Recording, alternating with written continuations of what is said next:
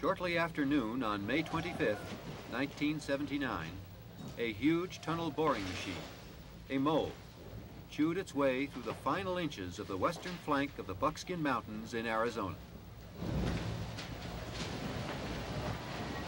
Hole through, they call it. The event was a significant milestone in the progress of Reclamation's Central Arizona project that will eventually deliver Colorado River water to the Phoenix and Tucson areas.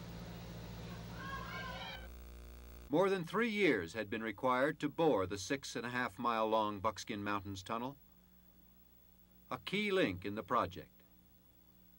Water will be pumped about 800 feet from Lake Havasu on the Colorado River to the west portal of the tunnel.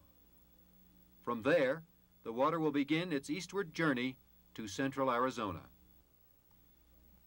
The tunnel is 22 feet in diameter, about 2.5 stories high, and can convey up to 3,000 cubic feet of water per second.